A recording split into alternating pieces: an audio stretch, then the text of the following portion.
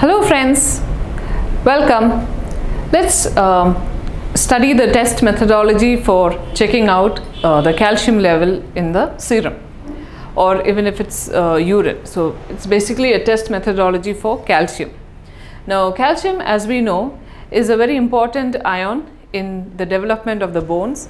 It's a very important ion for the development, for the heart function, for the teeth formation, and then it plays an important role in the muscular function, right?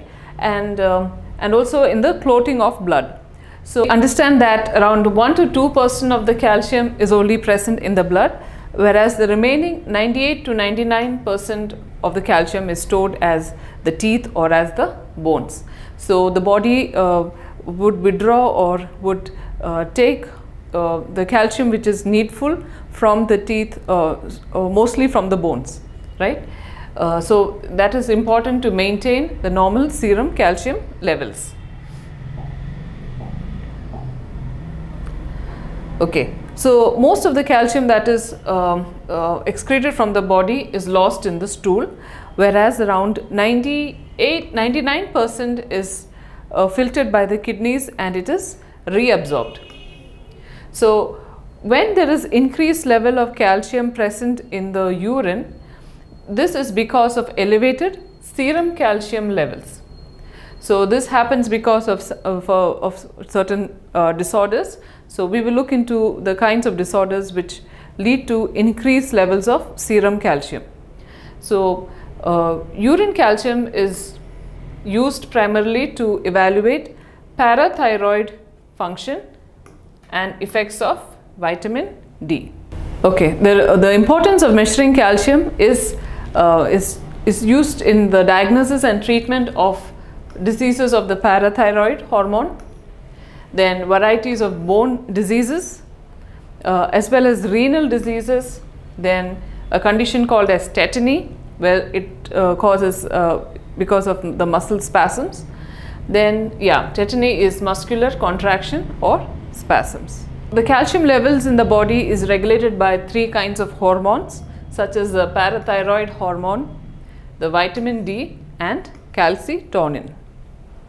So we look into the parathyroid hormone. So less amount or decrease levels of calcium in the serum will stimulate the release of parathyroid hormone from the parathyroid gland, okay, from the PTH gland. So vice versa, if there is an increase in calcium levels, the PTH secretion will be stopped. Then even in the bones, PTH will activate osteoblasts, and this will break down or will cause erosion of the bones and therefore increase the serum calcium levels. So in the bones, PTH will act on the osteoblast cells. And in the kidneys also, they have an important function, because in the kidneys the tubular reabsorption of calcium is increased, and another property of PTH is that the hydroxylation of vitamin D to its active form is happening in the kidneys. So the next hormone that we saw is the vitamin D, or the cholecalciferol. So this is obtained from diet or by exposure to sunlight. So it is from diet or exposure to sunlight. So it is in the kidneys that the active form of vitamin D is obtained. How? The vitamin D is activated to 1,25 dihydroxy cholecalciferol.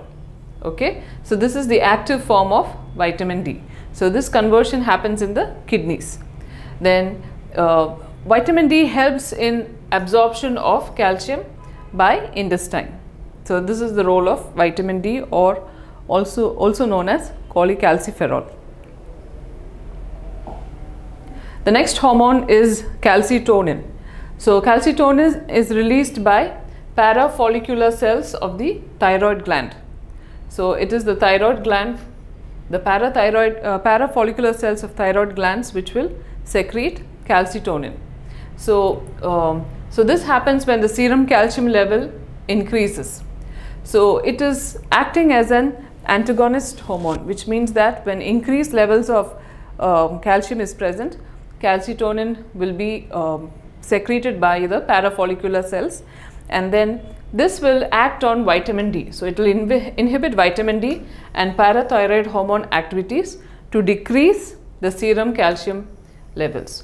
So this is how the homeostasis or the balance of calcium levels is done in the body by the 3 hormones. Okay, let's look into the clinical significance. So there are 2 ways in which calcium is significantly affecting the body. In one case it is a hypercalcemia effect, and the other case it is a hypocalcemia effect. So in the hypercalcemia effect we can see that the parathyroid hormones are affected, and the parathyroid glands, so it could be a carcinoma condition, a cancerous condition of the parathyroid hormone such as parathyroid adenoma, or another kind of malignancy. So it could be either the primary stage or the secondary stage. Now this could also lead to a kidney failure stage, okay, because increased levels of calcium would lead to the formation of kidney stones, and excess kidney stones, if untreated, or if it is affecting the kidneys very badly, it could result in a kidney failure. The second kind of stage, or the second kind of effect of calcium, is a hypocalcemia, so in which it would cause a primary hyperphosphatemia, or it could alter the vitamin D metabolism, or even cause hypoparathyroidism. Let's look at a few tests that would check the levels of calcium.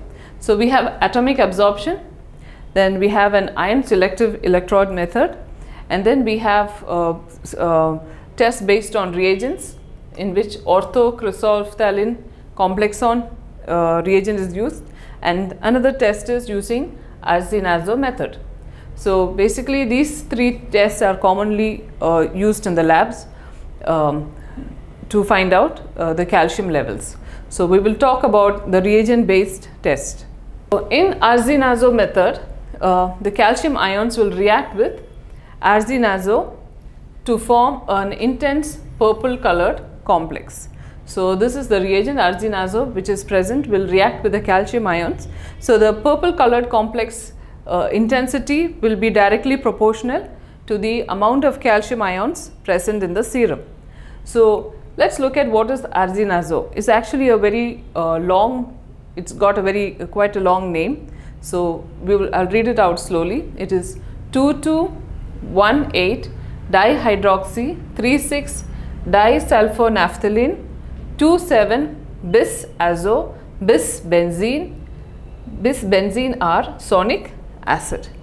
So I'll go through the name once again. Arsenazo reagent or Arsenazo 3 reagent is 22118 dihydroxy 36 disulfonaphthalene 27 bis azo bis benzene R sonic acid.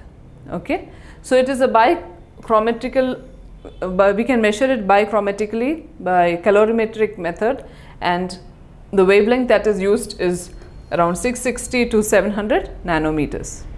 So the reference range or the expected values of serum calcium would be between 8.6 to 10.3 milligram per deciliter, and the urine values would be between 100 to 300 milligram per deciliter.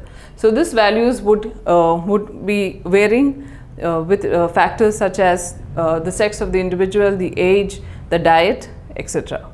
The other kind of reagent based method is orthochrysophthalin complexon. So in this, the calcium ions which is present in the serum or the urine will react with a reagent called as orthochrysophthalin complexon, and it is in an alkaline pH, a pH of around 10.6.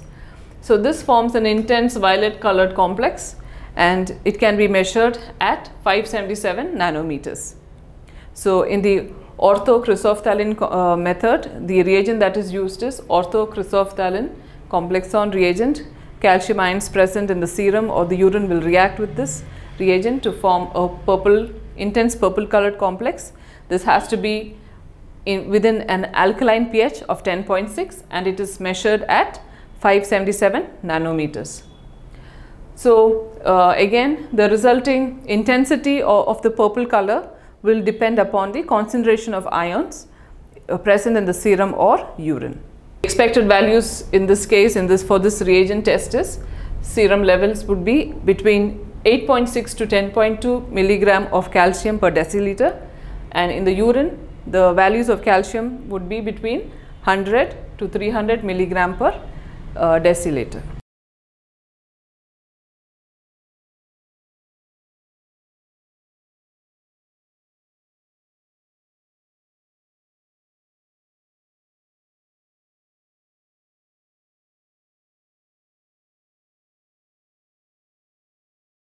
Thank you.